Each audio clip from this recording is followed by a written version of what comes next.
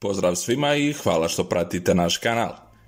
U današnjem videu govorimo o Kipru, njegovom položaju kroz historiju, te o uzrocima podijeljenosti i određene nestabilnosti. Kipar je ostrvska država u istočnom Sredozemnom moru, južno od Anadolijskog poluostrva. To je treće po veličini i treće najnaseljenije ostrvo na Mediteranu, a nalazi se južno od Turske i zapadno od Sirije i Libana. Njegov glavni i najveći grad je Nikozija. Broj stanovnika Kipra je oko 1.189.000 i ima površinu od 9.251 km². Etimologija imena je nepoznata. Neki smatraju da potiče od grčke riječi za mediteransko drvo čempres, kupresus ili kiparisos, ili od grčkog naziva drveta kane, kipros. Također se pretpostavlja da ima korijene u sumerskoj riječi za bakar, zubar ili za bronzu, kubar, iz velikih nalazišta bakrene rude pronađene na samom ostrvu. Najranija poznata ljudska aktivnost na ostrvu datira oko 10 milenijuma prije nove ere. Arheološki ostaci iz ovog perioda uključuju dobro očuvano neolitsko selo Kirokitija, a Kipar je dom nekih od najstarijih bunara na svijetu. Tokom bronzanog doba, ostrvo Kipar bilo je naseljeno mikenskim Grcima i kako je vrijeme prolazilo, bilo je dom nekih od najvećih imperija u historiji. Kao strateška lokacija u istočnom Mediteranu, ostrvo je kasnije okupirano od strane nekoliko velikih sila, uključujući carstva Asiraca, Egipćana i Perzijanaca. Aleksandar Veliki je 333. godine prije nove ere od Perzijanaca preoteo samo ostrvo. Poslije njega je uspostavljena vladavina Ptolomejskog Egipta, klasičnog i istočnog rimskog carstva, arapskih kalifata u kratkom periodu, francuske dinastije Lusignan i Mlečana. Međutim, ono što je za samu historiju ostrva bitno je 1571. godina kada su Osmanlije napale Kipar, koji je tada bio pod mlečanskom vlašću, te su ga pripojili Osmanskom carstvu. On je u Osmanskom carstvu faktički ostao sve do Berlinskog kongresa 1878. godine, a de jure čak do 1914. godine. S vremenom je ovdje nastala značajna i trajna turska zajednica koja je počela živjeti uz postojeće Grke. Kiparski Grci i kiparski Turci živjeli su jedni pored drugih relativno mirno i u dobrim odnosima. Otprilike 250 godina kasnije i manje od 1500 km daleko, Grci su vodili rat protiv Osmanskog carstva tražeći svoju nezavisnost. Inspirisani ovim događajima, došlo je do pobune i kiparskih Grka. Grčka je uspjela i stekla nezavisnost, međutim ustanak na samom otoku bio je slomljen od strane Osmanlija.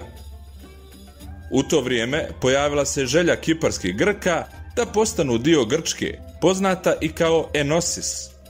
Enosis, što na grčkom jeziku znači unija, je pokret različitih grčkih zajednica koji žive izvan Grčke kako bi se ujedinile u zajedničku državu. 1878. godine Osmansko carstvo je bilo strašno opterećeno dugovima i u tom periodu bilo je samo sjenka svoje ranije veličine i moći. Da bi se zaštitili njeni interesi, potpisan je tajni ugovor sa Ujedinjenim kraljevstvom, kojim je uprava Osmanskog Kipra ustupljena Britaniji u zamjenu za vojnu zaštitu. Nekoliko godina kasnije izbio je Prvi svjetski rat, a Britanija i Osmansko carstvo izabrali su različite strane i ubrzo su bili u međusobnom ratu. Osmanlije su poražene i njihovo carstvo je propalo. Kipar je pripojen Ujedinjenom kraljevstvu i postao njegova kolonija. U godinama koje su uslijedile, kiparski Grci, koji su bili u većini, ponovo su tražili enosis, odnosno uniju sa Grčkom. Održan je referendum na kojem je više od 95% kiparskih Grka glasalo za ujedinjenje. Britanija je odbacila tu ideju, a kao odgovor na to organizacija pod nazivom enoka, odnosno Nacionalna organizacija kiparskih boraca, podigla je oružje protiv Britanaca, obećavajući da će se Kipar ujediniti sa Grčkom, pa makar i silom. Kiparski Turci odgovorili su svojim zahtjevom. Oni su tražili takozvani taksim, odnosno podjelu otoka koju je predvodila organizacija pod nazivom TMT, odnosno Turska organizacija otpora. Sa ove dvije suprotne organizacije u igri, borba je dobila nasilan zaokret.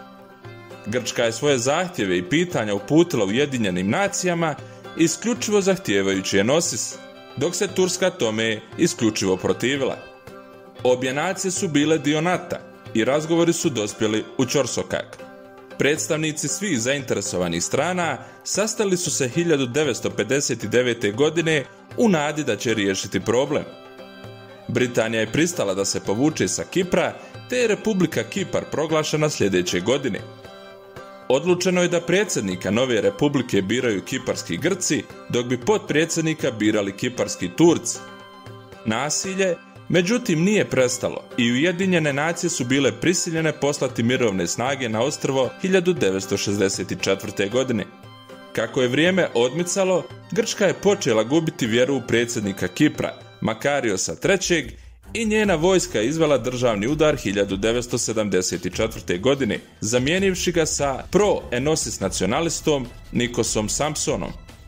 Kao odgovor na državni udar, Turska je izvršila invaziju na ostrvo i tvrdeći da je došlo do kršenja garantnog sporazuma iz 1960. godine, preuzela kontrolu nad sjeverom, sada podijelivši naciju na dva dijela. Uspostavljena je takozvana zelena linija koja je odsjecala oko trećine ukupne teritorije. Sampson je podnio ostavku nakon 8 dana, a vojni režim koji ga je postavio je pao. Makarios III se ponovo vratio na vlast. Kiparski Turci uspostavili su nezavisnu vladu za ono što su nazvali Turska federalna država Kipra sa Raufom Denktašom kao predsjednikom. Ono što je nekada bila kulturološki raznolika zemlja, ubrzo se transformisalo u etnički podijeljeno ostrvo. Dogovorena je razmjena stanovništva, na osnovu kojeg su kiparski Turci počeli živjeti na sjeveru, dok kiparski Grci naseljavaju jug otoka. Više od 250.000 Kiprana je raseljeno tokom tog vremena. 1983. godine proglašena je Turska republika Sjeverni Kipar na sjevernom dijelu ostrva, koja de facto postoji kao država, a koju je ipak priznala samo Turska. Na ostrvu je i dalje prisutan veliki broj turskih vojnih snaga. Republika Kipar ovo smatra okupatorskom silom, te je jasno u stavu da pregovori ne mogu trajati, sve dok postoji tako veliko prisustvo stranih trupa na kiparskom tlu. Međutim, mnogi na sjeveru se plaše da će kiparski Grci, ako turska vojska ode, preuzeti taj dio otoka. Ovo je glavno pitanje, te isto konstantno izaziva neuspjehe kada su u pitanju mirovni pregovori između dvije strane. Hvala vam na gledanju i vidimo se u sljedećem videu. Lijep pozdrav svima!